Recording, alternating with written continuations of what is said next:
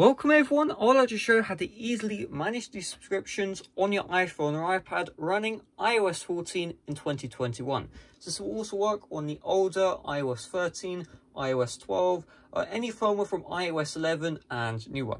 So first of all, we just want to open up the App Store, and then we're just going to tap on the icon right here.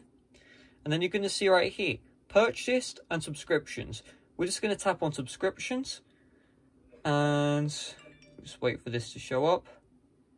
And what we see right here is the active subscriptions and the expired subscriptions. So the expired subscriptions have already been cancelled, but these ones right here, let me just scroll up, these are currently active. So if we just tap on this one, for example, you can see currently Dashlane Premium 1 year, and you can see I'm paying $29.99. If you want to cancel the subscription, you just tap on the cancel button there. But this active section also shows subscriptions that you've already cancelled but are still active, so you won't be paid for the next time that they want to charge. So let's say Sky VPN, you can see I've cancelled this subscription, so I don't have any plan selected, and I do find it interesting. So they have VIP VPN 1 year for $47.99, and then another one for $53.99.